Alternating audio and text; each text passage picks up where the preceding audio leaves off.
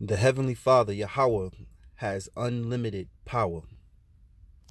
Brakatah Yahawah, Brakatah Yahawashi, Brakatah Yahawah, Brakatah Yahawashi, Brakatah Yahawah, Brakatah Yahawashi, Call Halal La, Yahawah BaHaSham Yahawashi.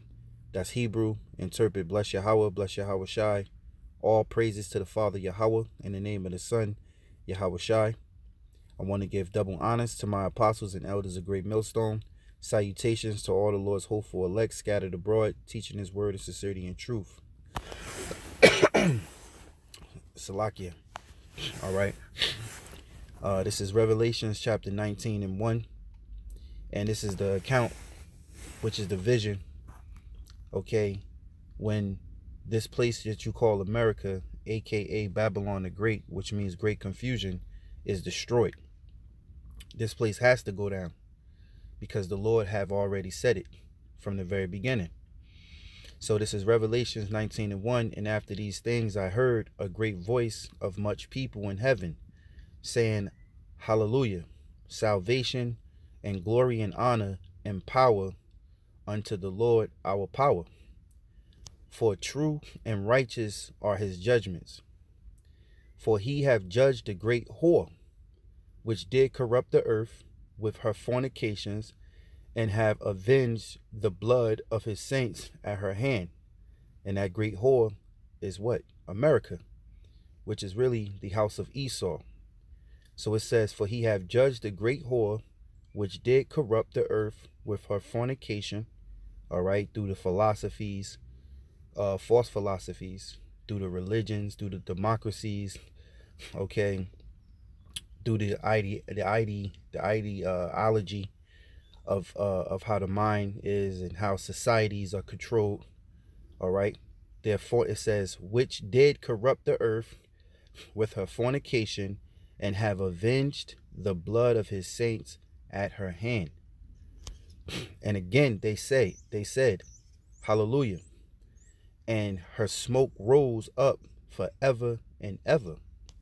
And the 24 elders and the 4 beasts fell down and worshipped the Most High that sat on the throne, saying, Tawab, Hallelujah. All right.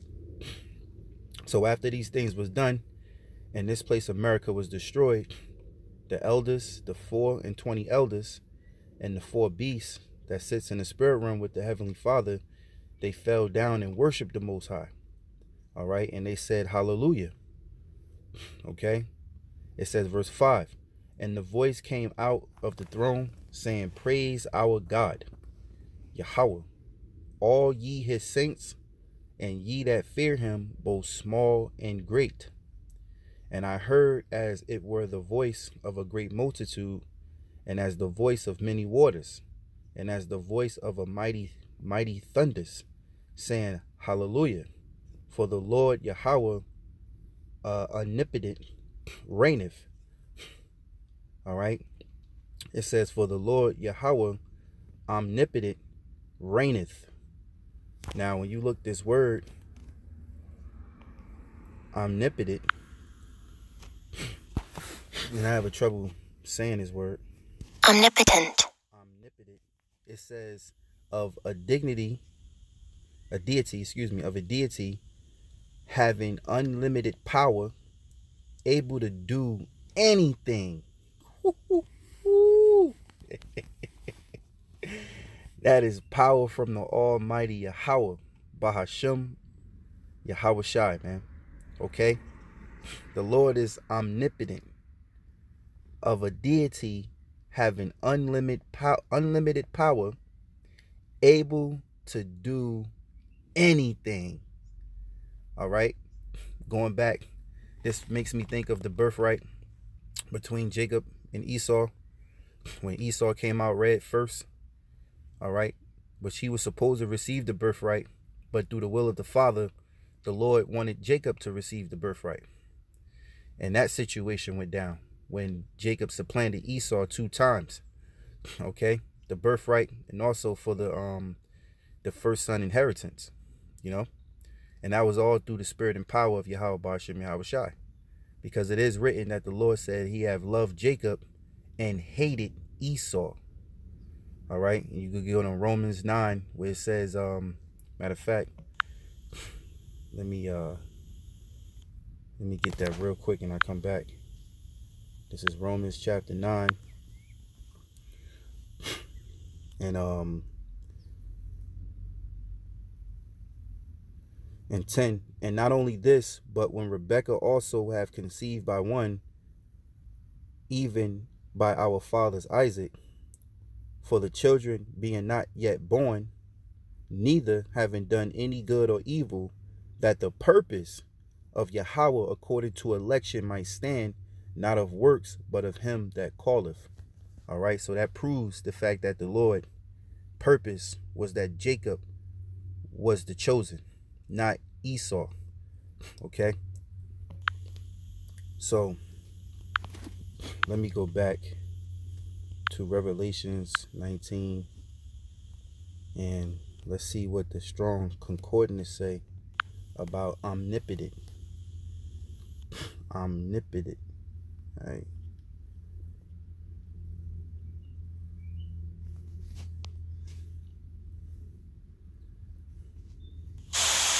Strong's G 3841 Pantocrator. Pantocrator. It says, he who holds sway over all things. Ooh. The ruler of all. Almighty God, which God represents the Hebrew word Allah, which represents power. All right. He who holds sway over all things. All right.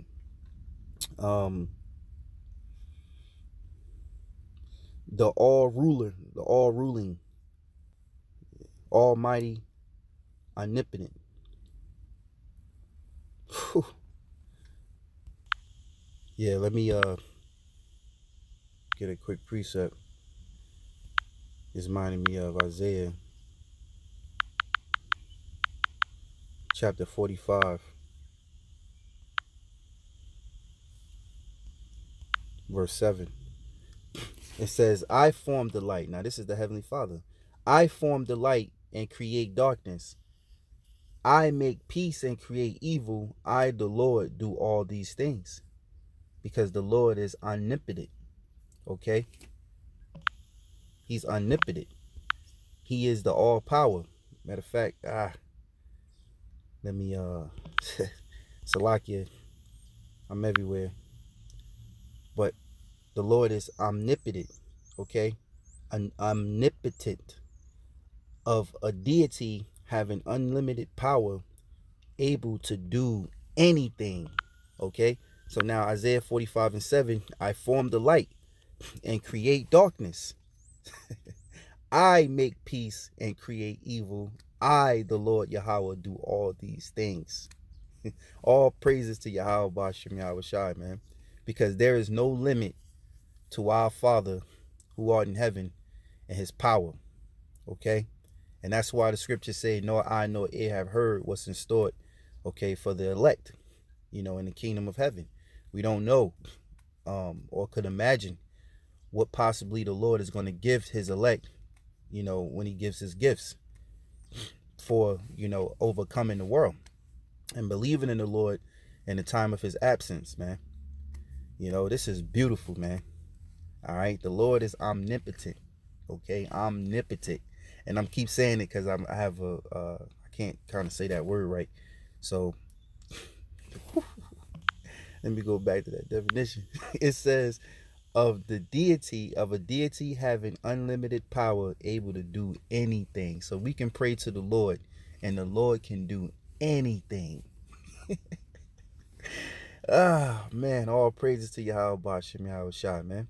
Now let me get this last precept, which is Luke chapter 1.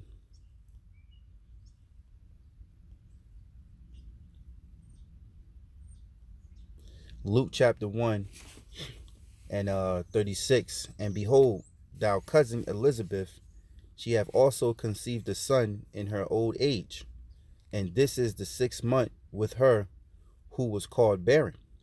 For with the Most High, nothing shall be impossible. You see? Because the Lord is omnipotent. Omnipotent. Of a deity having unlimited power, able to do anything. And that's our Father, man, which is a righteous power, okay, who governs the universe and ruleth in the kingdom of men. Now, I want to get another one since it came to mind. 2nd Esdras 6:1. It says, and he said unto me, in the beginning, when the earth was made, before the borders of the world stood, or ever the winds blew, before it thundered and lightened, or ever the foundation of paradise were laid, before the fair flowers were seen, or ever the movable powers were established, before the innumerable multitude of angels were gathered together, or ever the heights of the air were lifted up, before the measures of the firmament were named, or ever the chimneys in Zion were hot, and eerie the present years were sought out, and or ever the inventions of them that now sin were turned, before they were sealed that have gathered faith for a treasure. Then did I consider these things, and they all were made through me alone, and through none other. By me also they shall be ended, and by none other. Now this is the Heavenly Father, okay? Because he is also a title for the Lord as the Ancient of Days.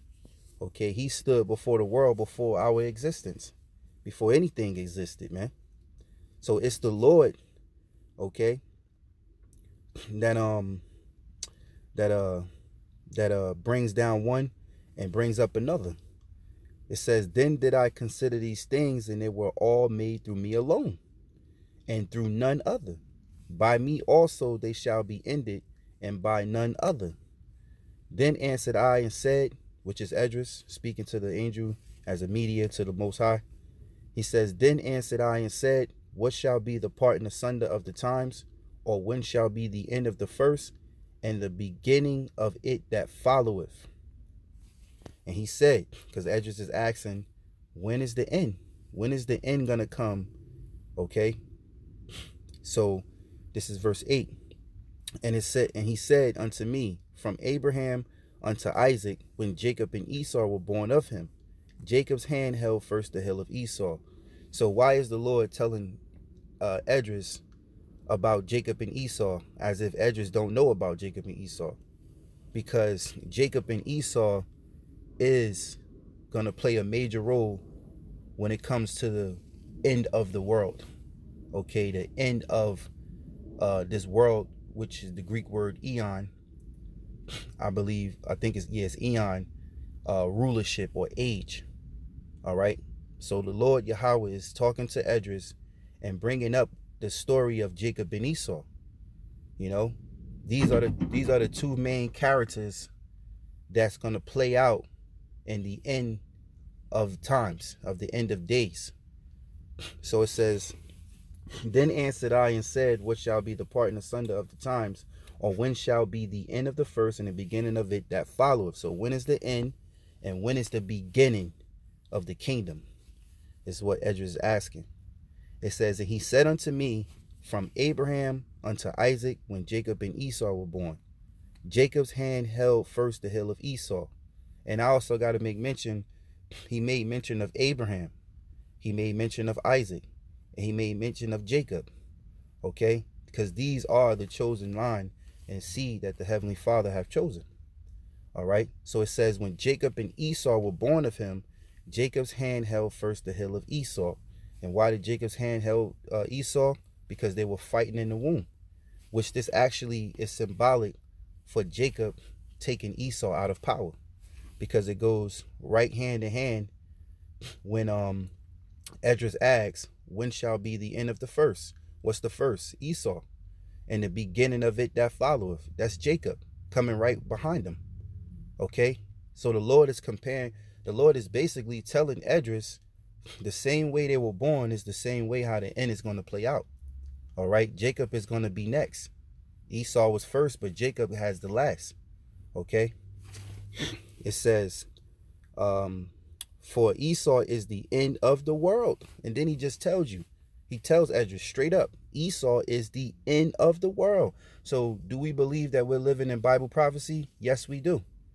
Is this the year of prophecy? Yes, it is. Okay, you see what's going on in the world. You see who's ruling the world. The Chinese people are not ruling the world. All right, the Arab people are not ruling the world.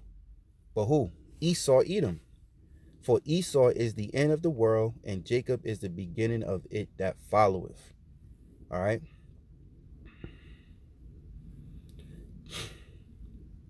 The hand of a man is betwixt the hill and the hand. Other questions, Esdras? Ask thou not. All right. So, I don't want to keep going on, but I hope this lesson was edifying. Brothers already know these scriptures. So for those who are of the hopeful elect, freshly fruit coming in, hope this is edifying. Our Heavenly Father is omnipotent, okay? Omnipotent, of a deity having unlimited power, able to do anything, man. And that's why Yahawashi said, pray without ceasing. He said, also scriptures say, you receive not because you ask not. Okay? We should always pray unto the Heavenly Father, because there's nothing impossible that the Lord can't do. You see? And this is the one, okay, the Heavenly Father who created the universe, man. Okay? That made earth his footstool and heaven his throne. So I'm going to say, call halal la Yahawah BaHaSham Yahawashi. Call halal la Yahawah BaHaSham Yahawashi. Call halal la Yahawah BaHaSham Yahawashi.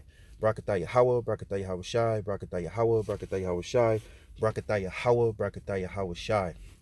All right, which means all praises to the Father, Yahawah, in the name of the Son, Yahawashi.